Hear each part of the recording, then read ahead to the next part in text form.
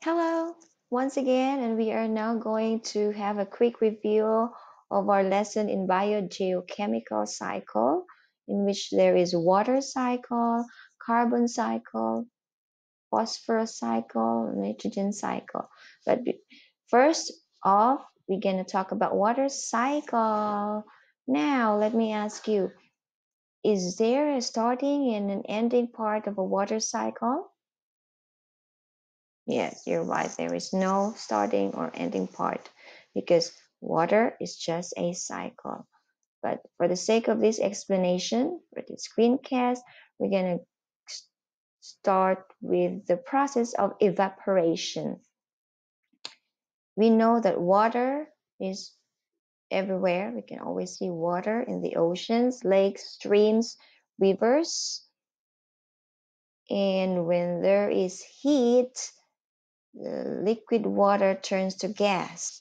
That process is called evaporation. Okay? Remember, from liquid to gas, evaporation.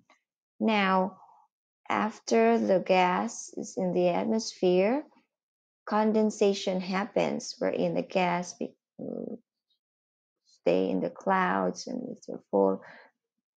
They're ready to precipitate in the form of rain, sleet, snow. Precipitation, that's the process. Precipitation.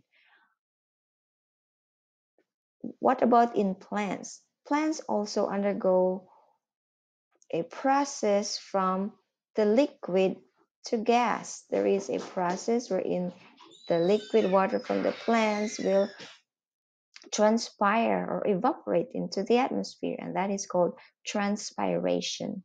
Transpiration, you have to remember that word, transpiration. Then the water course from the plants will transpire, go to the clouds for condensation or gas to liquid. Then if it's full, then it rains, sleet, or snow will fall to the ground again. The water will have surface runoff, some runoff from the mountains, rivers. Then we go to groundwater, and the water will go back again to the ocean, and the process will continue. The cycle of water will go again and again. So you have to remember evaporation, that is from liquid to gas or water vapor.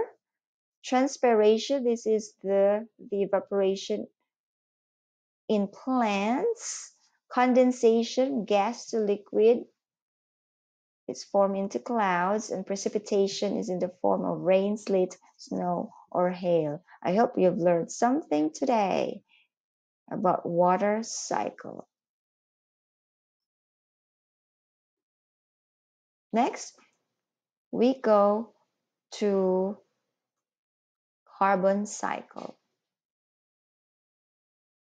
Are you ready? Okay, carbon cycle. Where can we get the carbon? Where can you find the carbon? Carbon can be found in fossil fuels or the carbon dioxide cycle. It's here. So what happens is you have to remember our past lesson about photosynthesis, which needs carbon dioxide, water, and sunlight to make food, while plant respiration is where carbon dioxide is being given off and glucose and oxygen are needed to make the energy. That's plant respiration or for the plants. While for animals and humans, we excrete carbon dioxide in the air, and so the plants will receive it.